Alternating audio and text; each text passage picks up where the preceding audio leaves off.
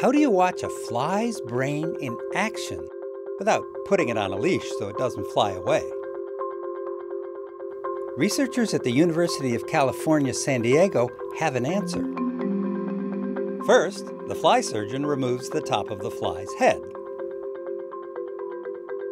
Then he glues on a tiny see-through panel.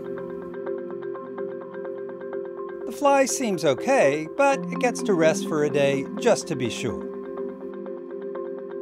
With a sophisticated 3-camera setup, the researchers can track the fly while seeing into its brain. Flies that are tethered won't engage in certain behaviors, like courtship. But this male fly, with its visible brain, is courting a female. The fly was genetically engineered so that any neurons that are active light up when hit by a blue light laser. Fly brains can tell us a lot about all kinds of brains, including our own. So, it's good to have a window into their thoughts.